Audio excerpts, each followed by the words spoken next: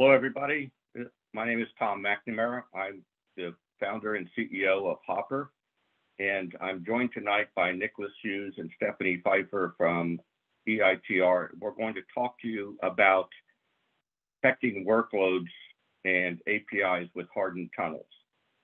Hopr is a cybersecurity company located in Howard County, Maryland, and we develop solutions that perform automated moving target defense. And you're going to hear about that tonight as we talk. And the key thing about these solutions is that they prevent attacks on containerized workloads, keep them secure. My two co-presenters tonight are Nick Hughes, who's the co-founder and CEO of EITR Technologies. EITR is a regular on the Columbia DevOps meetups, and they're a DevSecOps consulting agency that has been working with Hopr for perhaps 7 to 9 months now on this project. And Nick is also dual-hatted as the VP of Product Engineering for Hopr. So he's had a large role to play in the technology we're going to talk about tonight. Also with us tonight is Stephanie Phifer. Stephanie is the co-founder of EITR and a CTO. She is an expert in cloud-based data systems, and she's really an expert too in GitLab. So you'll hear her talking a lot about what we've been able to do and how we've used GitLab tonight. So with that as introductions, we can go to the next slide, Nick. So the problem that we set out to solve has about 4 dimensions to it listed here on this slide. And the biggest one really is this problem that there are a vast number of workloads in the cloud, and they use identity credentials such as PKI certificates that don't have a chain of trust in the identity of the workload itself. That the chain of trust with those credentials is actually in the certificates authority, and there's a lot of automation in getting those certificates issued so they can set up TLS or MTLS channels. And those credentials, not just the PKI credentials, but even other workload credentials like API keys and other secrets can be sniffed and stolen and misused. And that oftentimes comes from insider threats where they're positioned to have a lot of wide range of man-in-the-middle attacks. So we're trying to solve that security problem. And a lot of people think that, we'll just use MTLS everywhere. And it's a great protocol, but it can't be used really everywhere. The difficulty of making sure it's everywhere you need to go in the cloud is pretty large. And there are certain cloud vendors, for example, where the MTLS is not supported everywhere. So we're looking at a solution that would actually give us the equivalent end-to-end encryption protection of MTLS, but without the reliance on PKI. The third problem we're solving has to do with the implementation friction, the difficulty of managing all of the cryptographic material associated with PKI, the certificates authorities, the secrets management, the key management systems. A lot of those things are cloud vendor-based.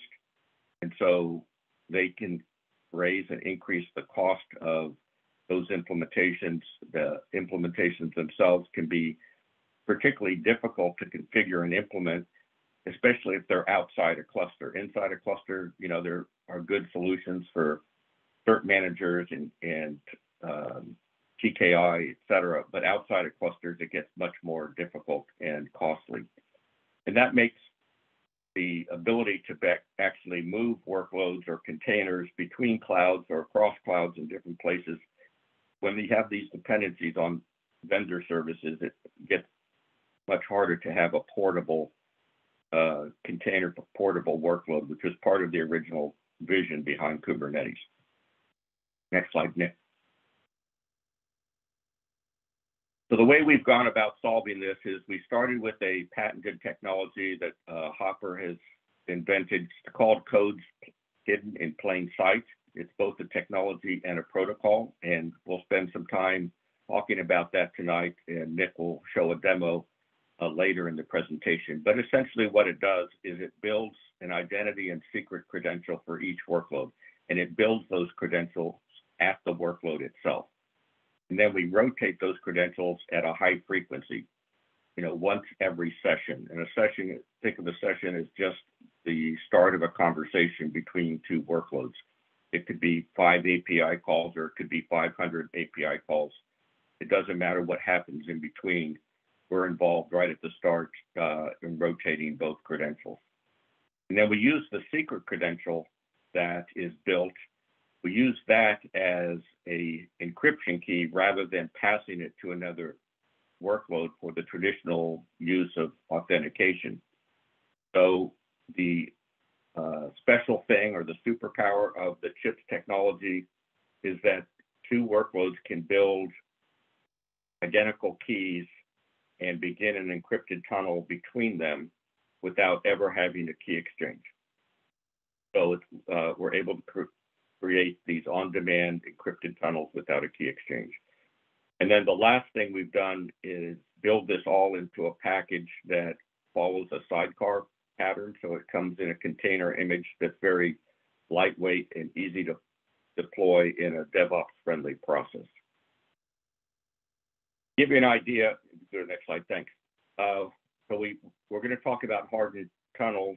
That's the title of the presentation, and this diagram is meant to portray the topology that we're looking at here. So you have a bank on the green circle, and the gray circle a payment processor, and they're both controlling their own infrastructure, their own workloads and processes, but they may not necessarily trust each other or how each other stores their keys or their cryptographic material. So we have two products. One is called Kerberos for the Cloud, or K4C.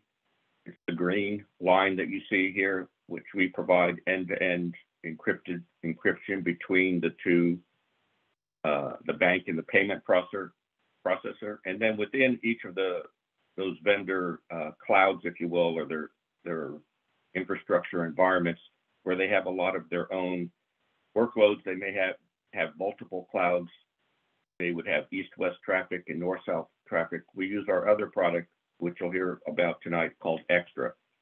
And Extra is the one that we're going to show the demo on later. But the combination of K4C and Extra really cover the full topology of what we're trying to do.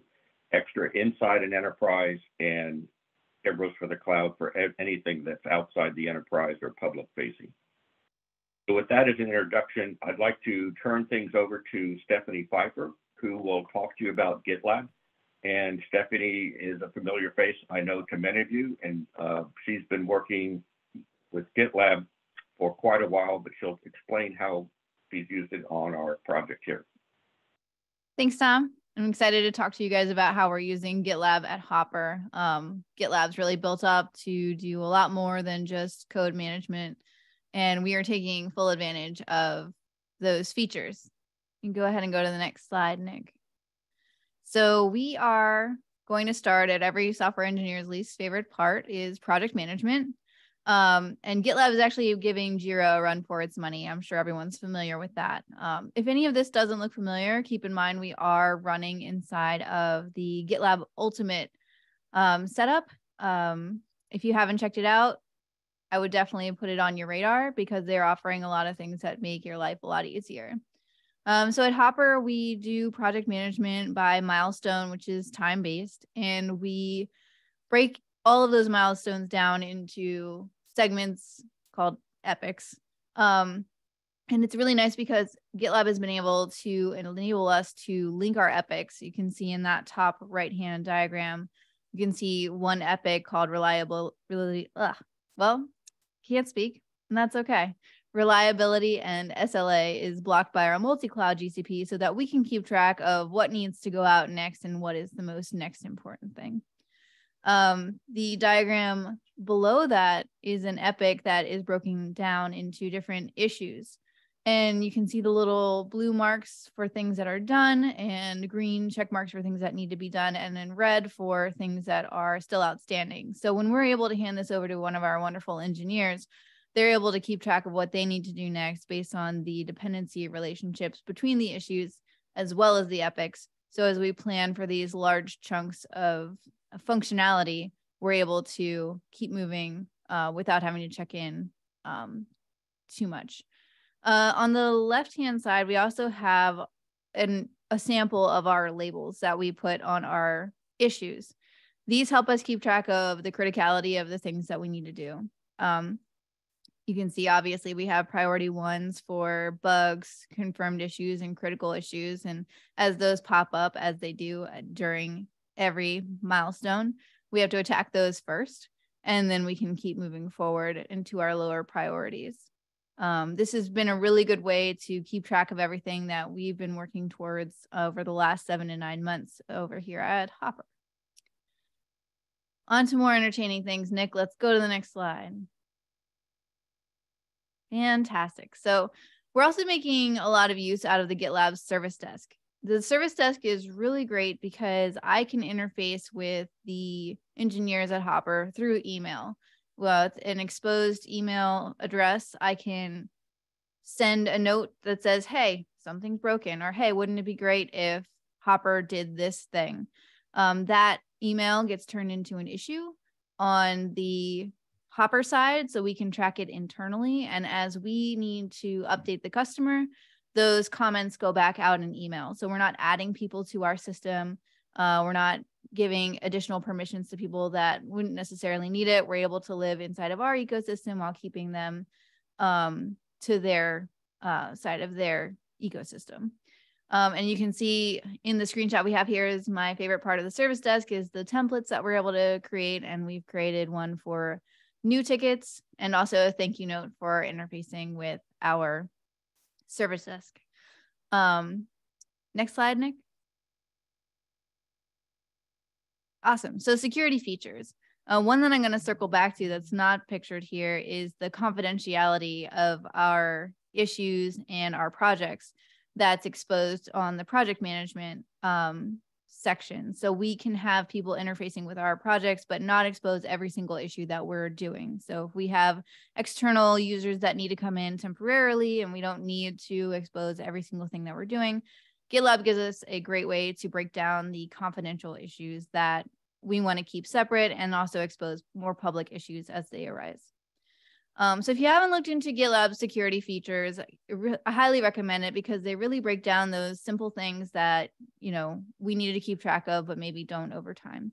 In the top right-hand corner, you can see our security dashboard, which just gives us an overall scoring of our projects as a whole. As you can see, over the last 90 days, we have straight A's, which is great. But it will break down what we need to do and which projects have how many vulnerabilities, and then we can attack those as they come up. These vulnerabilities also show up in a vulnerability report. It's part of the great thing that GitLab is doing to simplify our lives is exposing things like SAST scanning, DAST scanning, and compiling that into a report to let us know, you know, sure, your merge request went in, but you may want to check out these vulnerabilities that may have been integrated into your baseline by some third party or by just happenstance.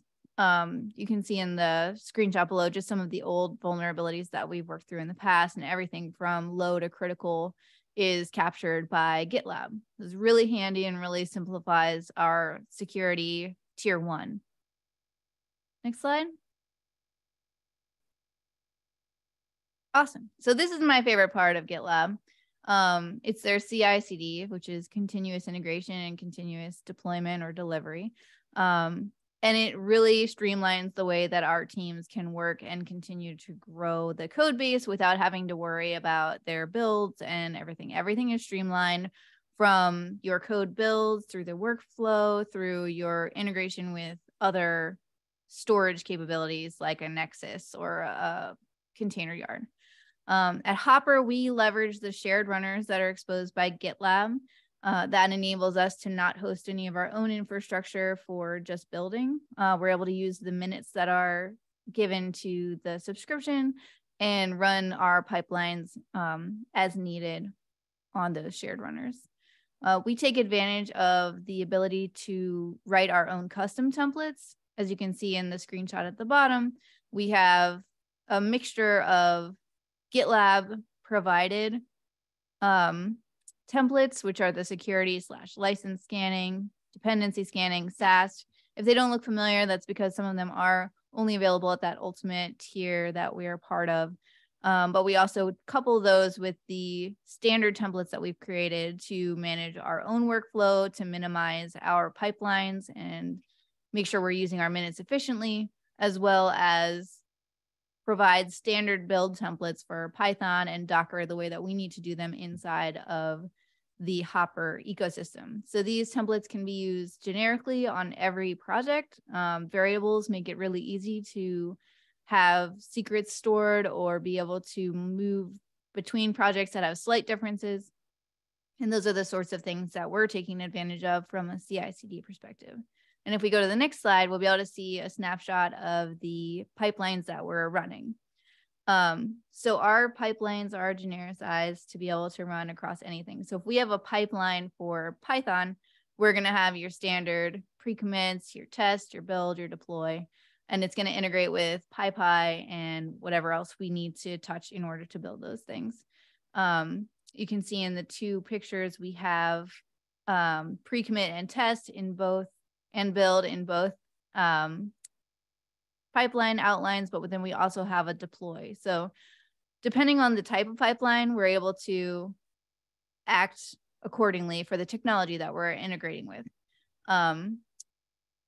We use these pipelines also to integrate with the GitLab container repos, as well as PyPy for storing our internal artifacts. And we're also able to integrate with our external container repositories for customer-facing access to the stuff that we're delivering. CI/CD has streamlined a lot of the work that we do with Hopr in that we don't have to reinvent a pipeline every time we create one. And they let us use their standard templates to enhance our already existing pipelines. And I feel like that might be my last slide. So it is my pleasure to hand it over to one Nicholas Hughes to walk you through the architecture we have here at Hopr. Thank you, Stephanie. It's going to be my job to go over some of the basic architecture and then start to drill down into some of the details of the product itself.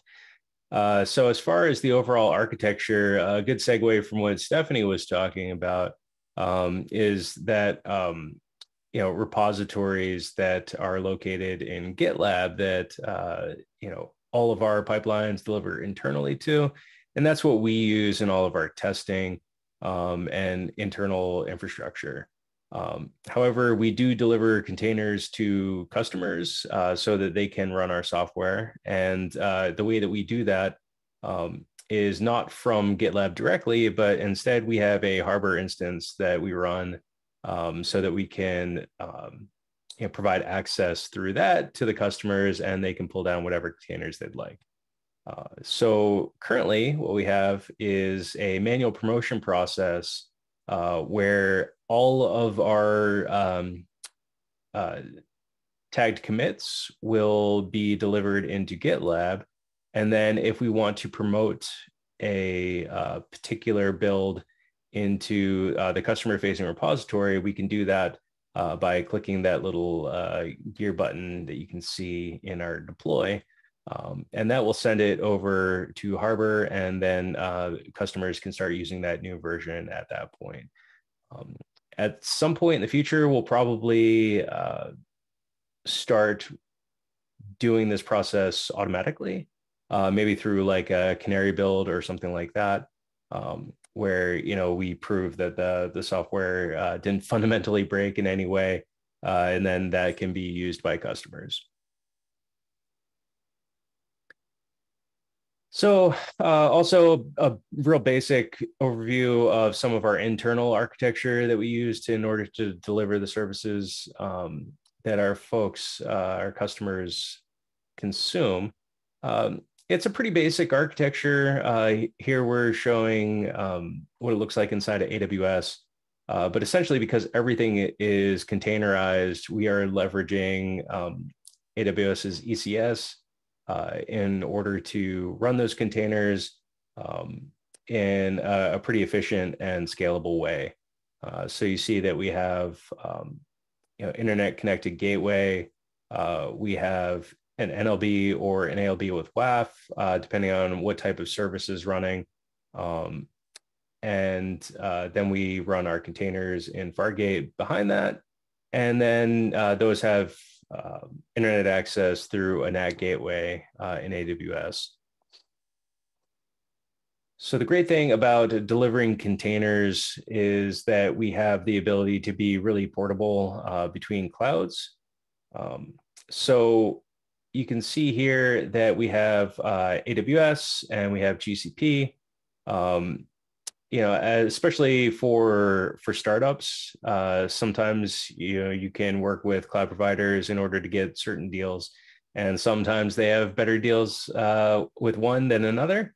And so being able to move back and forth during those early stages of the business is really important, and doing so in a manner that is stable is also very important. So what we can do is we can have those containers, we can ship around wherever we'd like, and with each respective cloud provider, we just use the infrastructure that they provide for running containers.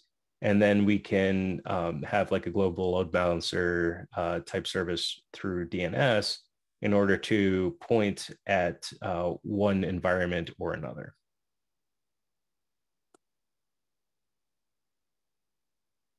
My mouse has decided to intermittently not work.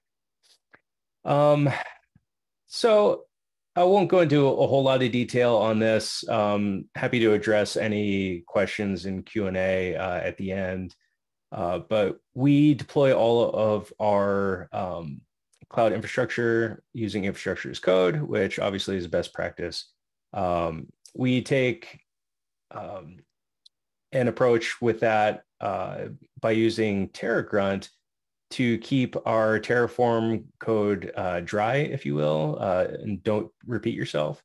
TerraGrunt also has some cool capabilities in it, such as being able to deploy several Terraform modules in different regions or clouds all at once through like the plan all or apply all commands. So we find that really valuable, being able to take actions at scale with TerraGrunt, and then also write our Terraform in a modularized way that TerraGrunt can reference very easily. So that was a little bit of a view of kind of how the sausage is made. So now it's time to look at the sausage.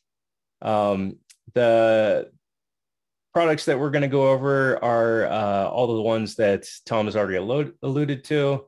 We have Chips, Extra, and K4C. So Chips is really the core of everything that we do at Hopr currently. It is the really cool technology behind all of the neat things that we do.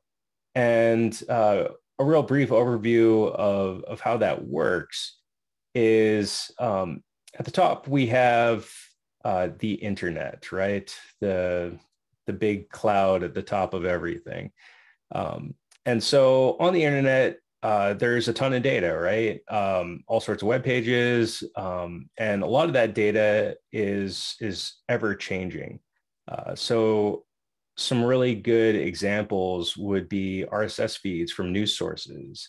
The news cycle is really short. There's always new stories coming out, and so watching those RSS feeds, we can get new data coming in all the time. And the reason that that's important is that Chips allows you to use changing data sources like that in order to derive a seed for a key that uses AES GCM, normal high strength encryption.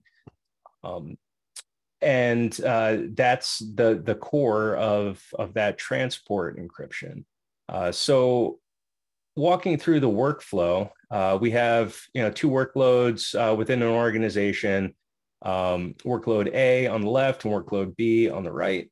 If a DevOps engineer configures both of them to use the same CHIPS algorithm, algorithm meaning just a series of steps, what happens is when workload A determines that it wants to talk to workload B, it creates a new session. When it creates that new session, it determines that it needs encryption for that session and will reach out to whatever remote data source is located on the internet that is used by its configured algorithm.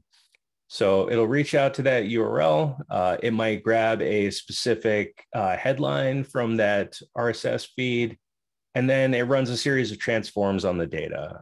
Those transforms are dictated by the specific algorithm that we've chosen, but it might do things like, swap letters around, do replacements, potentially truncate data. And once it has come up with the resultant data from the series of steps in the algorithm, essentially uses that as the seed for that AES key that I was talking about. So now workload A went through all of those steps very quickly and created its key. It then proceeds in transmitting its encrypted data over the wire to workload B, which receives it and says, oh, well, I'm receiving encrypted data. I don't have a key for that. Let me go retrieve it. And so it reaches out, goes through the same series of steps, gets its key, and now they both have the same key on either side, and we have an encrypted tunnel between workload A and workload B.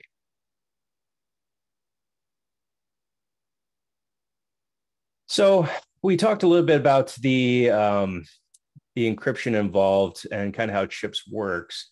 Another thing that we're leveraging inside of our products is an open source project called Envoy. Envoy is a really popular network proxy and routing application that allows you to do a lot of really cool things without having to learn a new tool, right? So service mesh like Istio uses Envoy. A lot of some of your favorite products, if they're network based, use Envoy as the underpinnings of what they do, and you may or may not even know it. So we do utilize Envoy, and just really quickly looking at an Envoy flow, we have like a requester on the left and a responder on the right. The requester would reach out downstream, hitting at step one, hit the Envoy proxy, which does offload to our application in order to do the encryption. And then when we hand that data back, Envoy transfers that downstream to the other end, where another Envoy awaits as like a sidecar container that is close to the responder. Decrypts the data using the same workflow that I already went over, and then releases that information to the responder, who acts on it and responds, and then it comes back the other way to the original requester. So all of that is really transparent to any application on either end, and very little configuration needs to happen in order to do that. Additionally, because we're using Envoy, any configurations you can perform with Envoy itself are available to you. So in addition to the encryption transforms that we do, any additional transforms that Envoy can perform natively are available as well in the Envoy workflow. So I talked a little bit about how things worked when we were talking about chips. So that's basically an extra workflow, but I'm going to work through it step by step so it's a little bit more clear. So we have workload A and workload B on either side. Workload A has an algorithm configured where it might reach out to the New York Times RSS feed. It goes through all of the chip steps that I went over earlier and derives that blue key that it keeps for its session to workload B. So now that it has that, it reaches out to workload B and says, hey, I got some encrypted data. Workload B says, oh, I don't have a key for that. It does the same process, reaches out to the Times, and derives the key on that side as well. So at that point, we have a session open between workload A and workload B, and we have a bunch of arrows going between them because we can have n number of calls, API calls, or other traffic between those workloads inside of the same session using that same key. So another product that that Tom brought up at the beginning was K4C, and that's really great for two different organizations that are trying to talk to each other. So here we have org A on the left and org B on the right. Org A has algorithms that it configures inside of its organization, just like org B does. And so, that's kind of, sensitive information that those organizations have because, it's a series of steps that they want to go through in order to derive a seed. That key is constantly rotating, but, we don't necessarily want to hand over those algorithms to other organizations. So the way that we can have those two organizations talk securely to each other is a similar workflow to the way that Kerberos works, if you're familiar with that. And that's by inserting a trusted third party into the loop. So essentially what we have here in the cloud now is Hopr infrastructure that gets a little bit more involved in the transfer at this point. So when org A determines that they want to talk to org B, the first thing that org A does is talk to us. So it talks to Hopr, and it does so over a pre-negotiated encrypted tunnel using org A's chosen algorithm. So you can see Hopr has that blue key. It knows how to talk to org A. And so org A can go ahead and reach out to Hopr and say hey, you know me. We've talked before. We both have the keys to the castle to talk to each other, but I want to talk to org B. Can you set that up?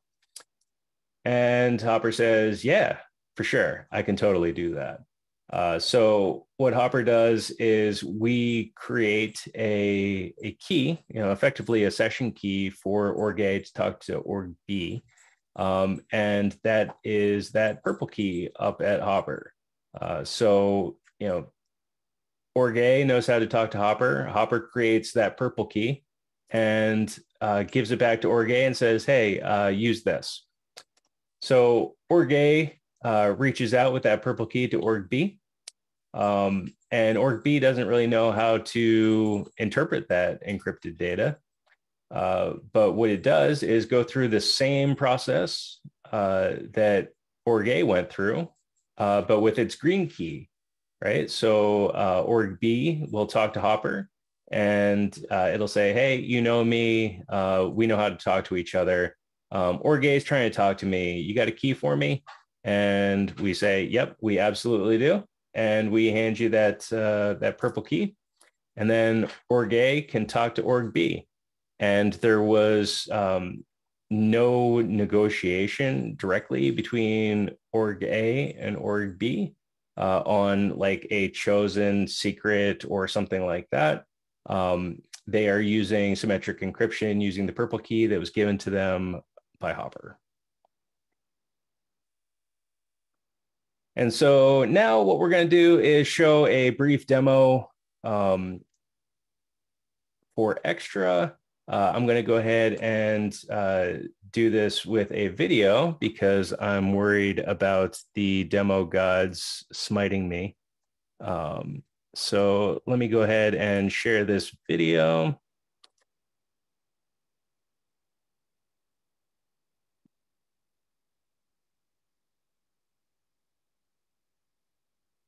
This video is a recorded demonstration of Hopr's moving target defense solution that protects workloads, APIs, and data with end-to-end encrypted tunnels.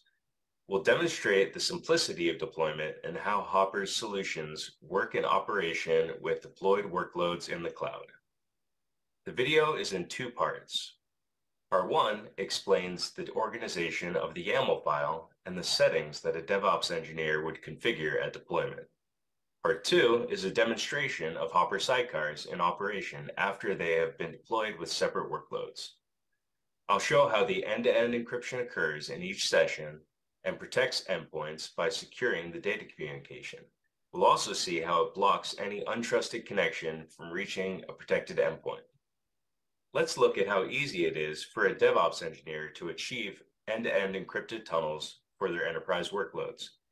It is a simple process of editing a YAML file when deploying a workload to production.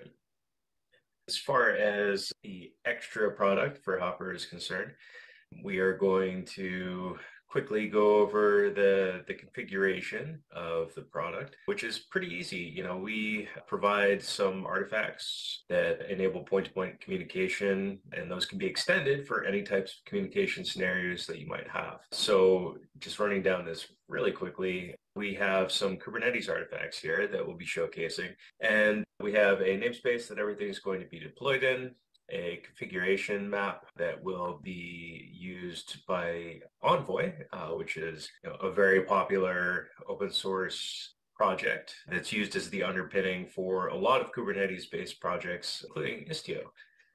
So we have the full Envoy configuration syntax that's available to us. And so that outlines some real basic routing and filtering that we'll be performing in this demo. Then we have a web server script that we'll be using to show that we have, in fact, reached the other side of a communication point-to-point setup. And then we have some registry credentials that we use to contact the Hopr repository for pulling down containers into our Kubernetes environment. But this secret here is really the one that most customers will be interested in, and that is our license key that we use to enable features within the extra and other Hopr products. And then the CHIPS algorithm. We currently have thousands of algorithms that can be used with chips in order to distinctly identify the algorithm that will be used between two endpoints, so that somebody can configure both of those endpoints with the same algorithm and effectively have them source identical keys independently of each other. We also have some other mechanisms here for our deployment. We'll be deploying some test containers here. You can see that we have a curl test, which will be sort of like the client side of our demo communication endpoints. And then we have a web server here. It's running our simple web server script, and it's going to have some text on it so that we can see that we have reached the other side of the tunnel, if you will. And then we have our Envoy container and our key server container, which comprise the extra product.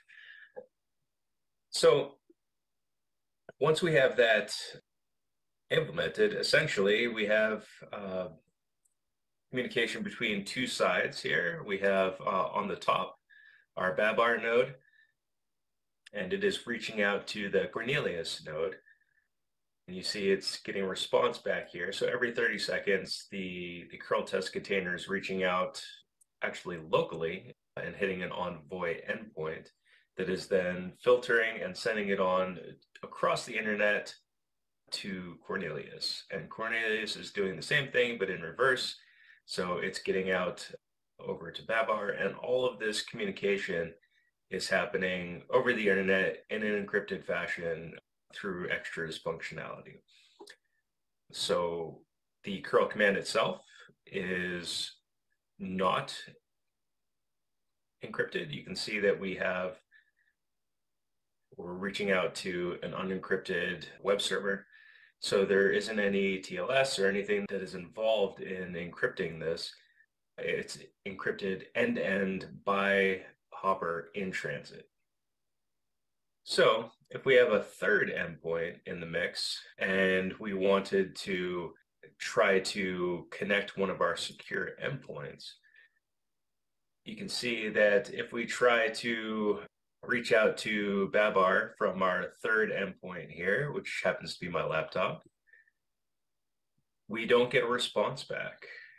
Right now, the communication that's occurring from my laptop to that endpoint is being initiated. It goes over the internet. It goes into the extra software. And effectively, since it's not encrypted, it's being black holed. So there's no response that's coming back, which is useful when you have application endpoints on the internet. Any type of response that you have, even rejections, can positively identify the existence of an application. So we are black holing that. That's effectively being dropped. But if this endpoint was a legitimate endpoint, all we would need to do is run the extra software on that endpoint. We still cannot access the internet endpoint directly. However, what we can do is we can access our local egress to that endpoint, which is being served up by Envoy. And you can see that we have accessed the listener port on localhost. However, we have gotten to the web server endpoint for Babar. So all of that encryption occurred between my endpoint and the Babar endpoint. And every single session that we initiate will have a new key, potentially, based upon the aggregation of internet information. So that allows me to have separate keys used between sessions on the same host, and then also between separate hosts, but all using the same algorithm.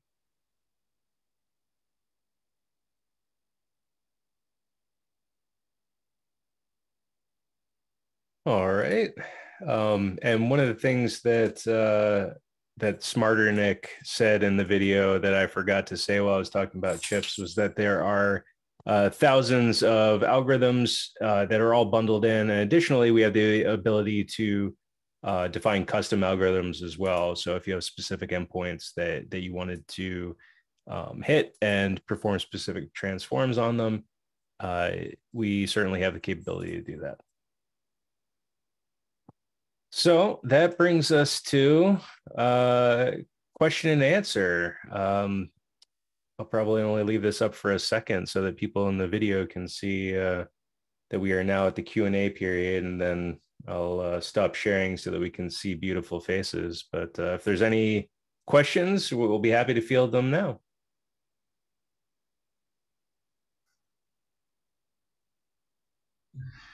Yeah, I'll get one to get it started. And just talking to the room, feel free to drop questions into the chat as well if you're a little shy about unmuting.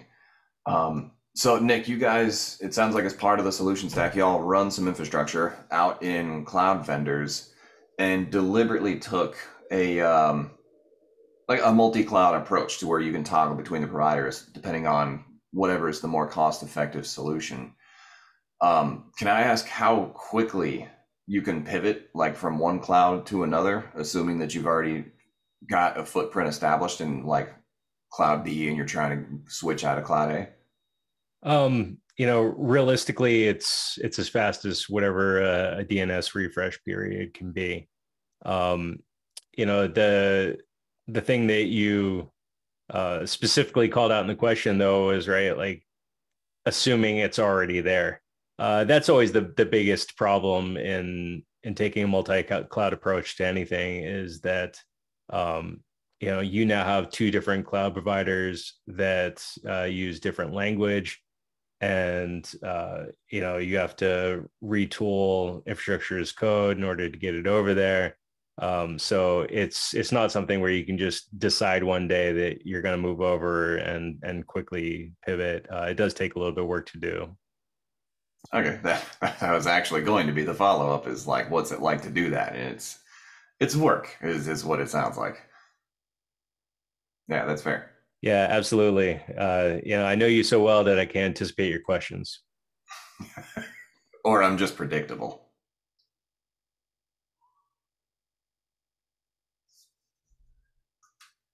I've got a question for Stephanie if she feels like taking a cue. So the GitLab work, it sounds like y'all have got a really nice polished system now that works now. I'm kind of curious, what kind of speed bumps, what sort of challenges did you guys run into while you were putting together the elegant solution that you've got today? It's a good question. It's a little bit unpredictable, right? We have run into issues already with different Python versions that we're using. If you saw in the screenshots, we've got testing version 3.9, 3.8. So as new versions roll out, and the shared runner is great, but you're also in their ecosystem. In other environments, we've hosted our own shared runner, our own runners, where like you can create your own environments, but we're trying to take advantage as much as possible of what GitLab has to offer and hoping for the best. They're very receptive to being worked with. So we're hoping that we can just help them make a great solution. That's cool. Thanks. Sure thing. So I'm coming at this like as a real entry-level layman here, but it seems to me as if you're looking to transfer data in a secure way from point A to point B, but you're using point C in a sense to kind of pass information through. So is this something where how are you able to transfer information into the section in the cloud that you guys have a relationship with, and then manipulate that information through other services to pass it back to you? So that is an excellent question. So you're describing the K4C setup where it has that trusted third party. That right. Third party does not ever take any of the actual data in transit. All it does is negotiate secure key transfer to the endpoints. So organization A and organization B really just get the keys that they're going to use to talk to each other from Hopr. Once that's taken place, they're talking directly to each other. We're out of the loop at that point.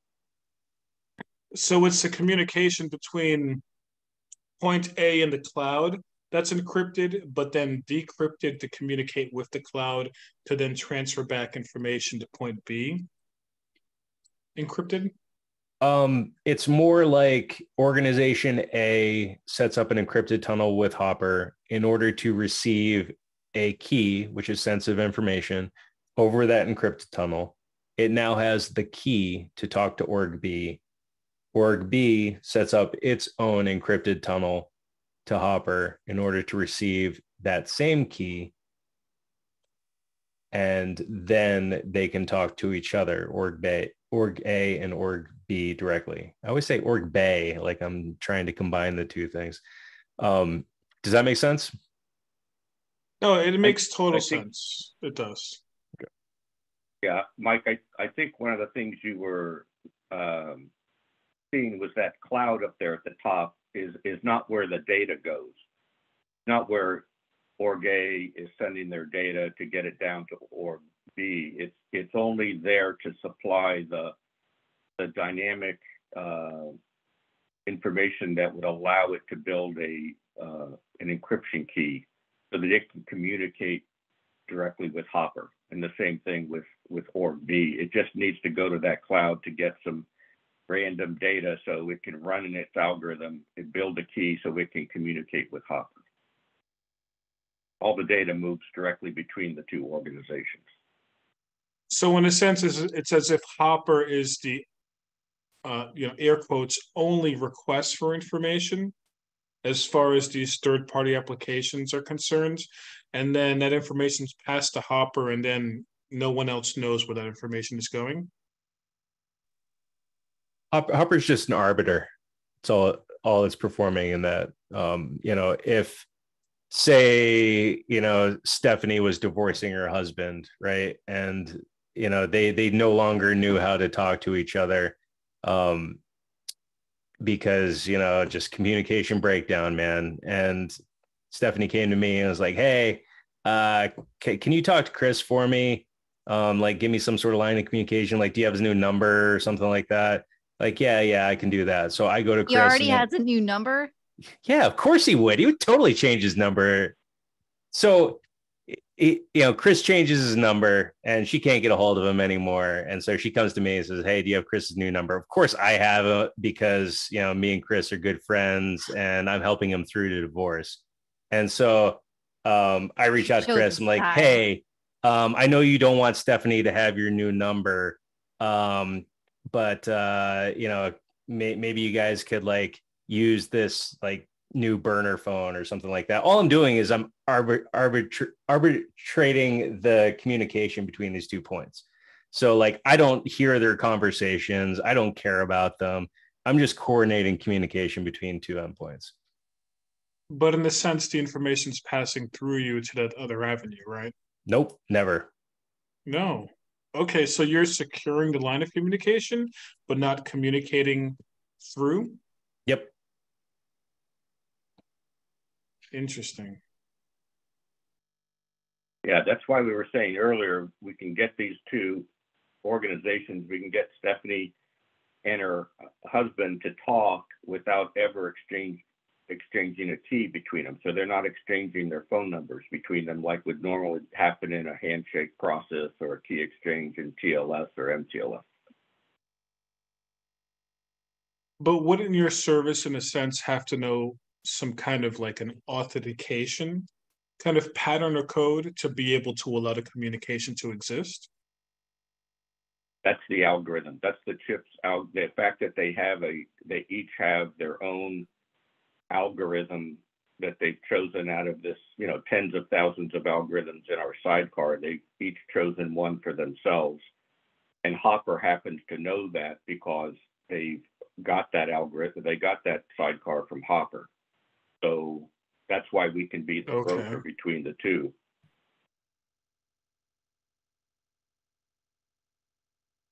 It's like Chris and I have anonymous phone numbers. I don't know the number, but I can text him on it until he throws his burner phone away. And I find him and I convince him to remarry me. Yeah, I don't know if that's going to work, but okay. Just joking. But okay, yeah, this is technology beyond my scope of what I've been exposed to or exposed myself to, but I think it's important to be able to communicate securely. And so I appreciate that something like this is out here. That was a savage burn on Stephanie, by the way. I'm totally going to clip this out of the video and send it to her every month. I'm going to cry myself to sleep tonight. Let's translate it to French then. We'll be fine.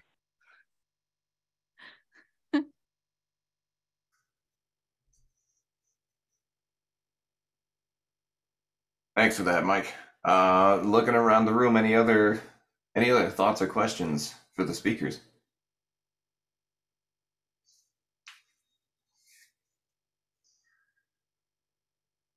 Cool. Well, thanks, you guys. This is great. Before we call it, we'll be sure to send out some links to the group in an email. But where would be the best place for people to find y'all and keep up with the latest with y'all on the internet?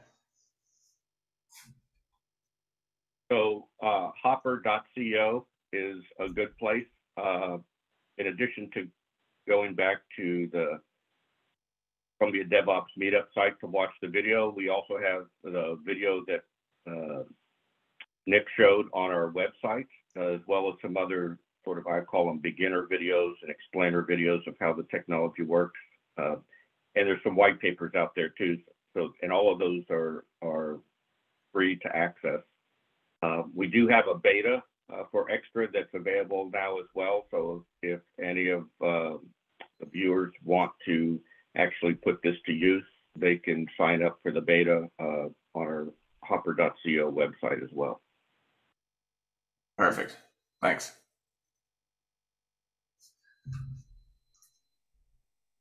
Yeah, and all three of us are on LinkedIn. So, if you have any specific questions you want to hit up in the chat, or if you just want to connect and say hi, feel free to do so. Awesome. All right. Well, thanks. Thank you all. Thank you for your questions. Appreciate any feedback you want to send us, and thank you for participating tonight.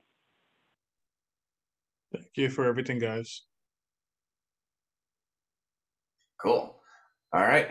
Y'all have a good night. Thanks.